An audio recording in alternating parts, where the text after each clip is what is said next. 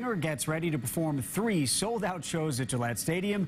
And today, it's all about the merchandise. Right now, fans are already waiting in line to get their hands on her concert gear. Even if you're not going to the show, anyone anywhere near that area will be impacted by the traffic and the large crowds.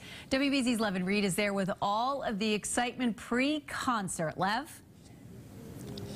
And I can tell you what, the crowd right now is very orderly, and they were getting ready. I mean, the gear, I think the truck opens a little under 3 hours. We're here with a dad, finally. Find a dad waiting in line. He's going to get something for his daughter. How great is this, Spencer, for you? Oh, this is awesome. It's unbelievable. Like, I couldn't even believe I got here this early, and I got into this line so close to the beginning of the store there. What time did your daughter tell you had to be here?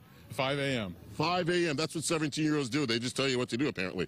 We're here also with someone. What's your name? My name's Michaela. Michaela, who are you getting stuff for? My cousin and myself. And who are you getting stuff for? I'm getting stuff for my sister, actually. So what is it like getting stuff for other people? You're not getting stuff for yourself? It's very nice, but like she couldn't get tickets to the concert, so I decided to get something for her. So I'm really excited to get something for her, and I don't actually own any Taylor Swift merchandise, so this is really fun. That's awesome. We have a man right here. I love the Taylor Swift. The Taylor Swift blanket. How great is it to stay warm with Taylor Swift right there? Oh, I love it. This blanket's so warm, too. Not even to give her a promo, but yeah, she has good merch. And finally, we have someone here who got coffee for no one but herself. Can you believe it? What's it like being here?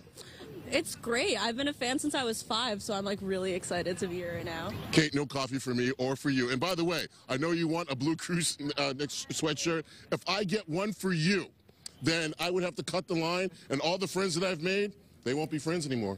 But it'd be worth it, because then my teenagers won't murder me, and you're my friend, and you don't want me to be killed. So you got to prioritize your friends here, Lev. Yeah, Come on. I will be murdered. Yes, I know. I'm not trying to get beat up either. Okay, I hear you. It's fair. Fair, good point, Levin.